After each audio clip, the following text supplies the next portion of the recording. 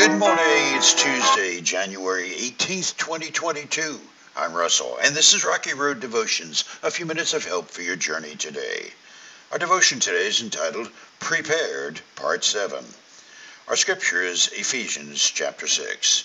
Pray in the Spirit at all times and on every occasion. Stay alert and be persistent in your prayers for all believers everywhere. And pray for me too. Ask God to give me the right words so I can boldly explain God's mysterious plan that the good news is for Jews and Gentiles alike. I'm in chains now, still preaching this message as God's ambassador. So pray that I will keep on speaking boldly for Him as I should. Today we finish our little excursion into the preparedness of a soldier of the cross. If you're like me, the one thing that troubles you every time the subject of prayer arises is, how in the world can I develop a prayer life? I've got a zillion things to do. The kids won't be quiet, the dog barks, the pot boils over, my boss hates me, my business and finances are in shambles, and April 15th is almost here. Preacher, it's not that the wolf is at the door. That wolf has moved in and had pups under my kitchen table. And you want me to pray. My experience has been that we don't pray because we've not grasped the importance of prayer. Chuck Swindoll tells in one of his books about a group of amateur climbers who were scaling part of the Matterhorn near Zermatt, Switzerland. As they came to a narrow, hazardous passage about to make a turn, a gust of wind swept down on them. The experienced guide, knowing the danger that this posed for the groups, quickly shouted, "Get down on your knees. You're safe only on your knees."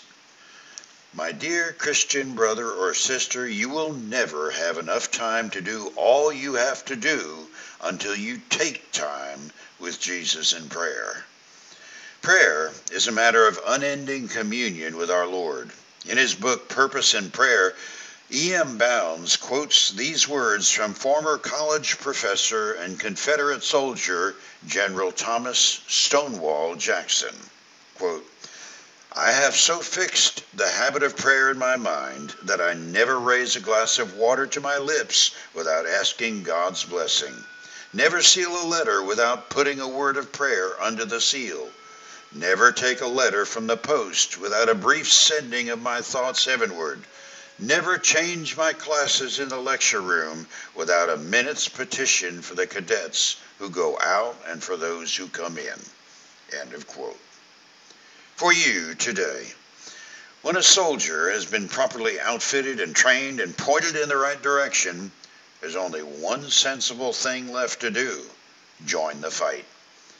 I don't know what that means for you tomorrow or even this afternoon. God is the one who defines and directs the strategy. But I suggest you keep an attitude of prayer and an open heart.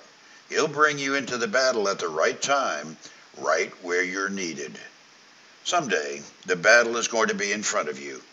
The question to settle right now, right here, so that you'll be ready on that day, is that your life belongs to the Lord who gave his life for you. That's the decision Christ invites you to make for him. Come and die, Christian. Come and die to self and find life in him. You chew on that as you hit the rocky road. Have a blessed day.